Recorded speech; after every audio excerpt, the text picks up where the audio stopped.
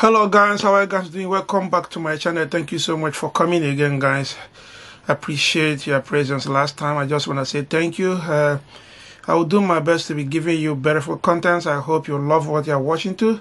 Please, if you like it, don't hesitate to give the video a thumbs up and share the video and leave a comment in the comment section for me. If you haven't subscribed, please make sure you subscribe. Leave the red button on.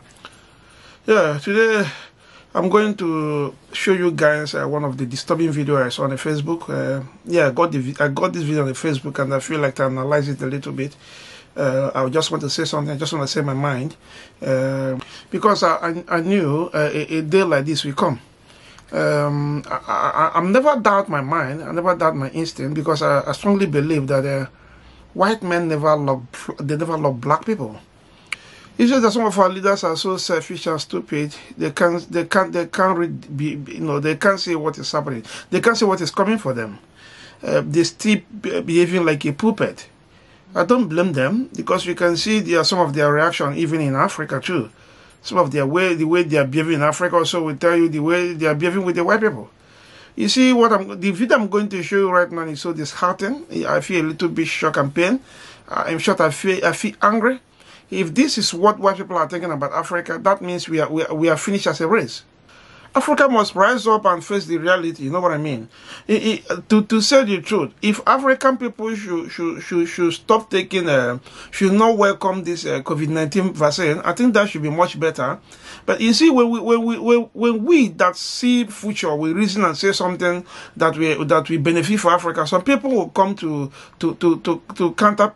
I don't know if African government can wake up and say, oh, we don't need this vaccine, because I think this is their real plan. People, there was a time I listened to Nnamdi Kanu. He said something that they're going to wipe Africa away with one thing or the other, with one sickness or the other. And I think they're beginning to come out right now. If something like this can come out from a white guy, precisely, honestly, we are finished as a race. Possess a big danger, and people should wake up and do the needful.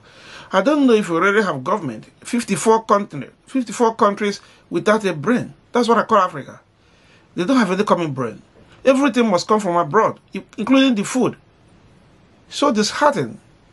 You know, just listen to this one and see what they are trying to say. They say they want, according to their foreign policy, their job is to wipe out Africa because Africa has numerous mineral resources. So they never want anything good. They never want anything meaningful to come from Africa. They want Africa to continue to be a slave.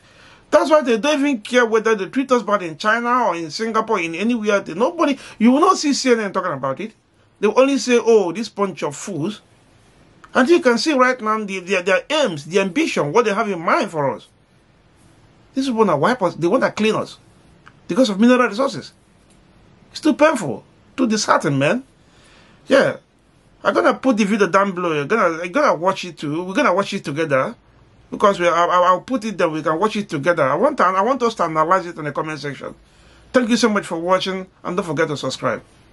Which to this day it remains the official policy of the American government. It has not changed. May not be implemented by Trump, but it remains the same. That the purpose of the foreign policy in Africa was to reduce the population. So to give aid to countries in Africa, not clean water and schooling and things like that, but contraception and abortion, in order to shrink the population of Africa because they have great mineral resources there. That sounds diabolical. It is, yes. That sounds like something conceived in the mind of Margaret Sanger. Yeah, definitely. And so at the time, Kissinger and those involved with the Carter administration wanted to shrink the population, make sure that the Africans do not develop and do not use the resources for themselves, because we in the States, we need them.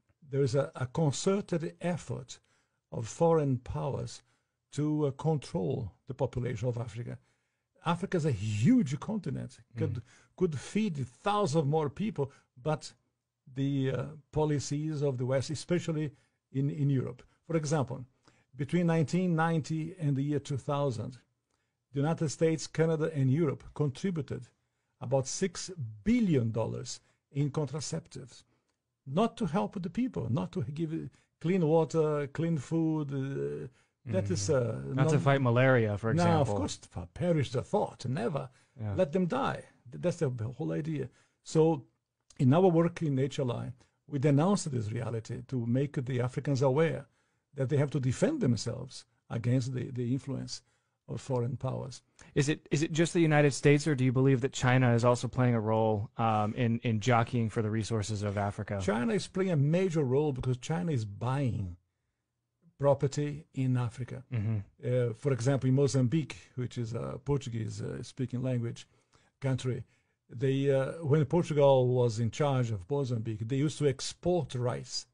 Now they are importing rice from China because they cannot produce. The socialism has wrecked the production of rice.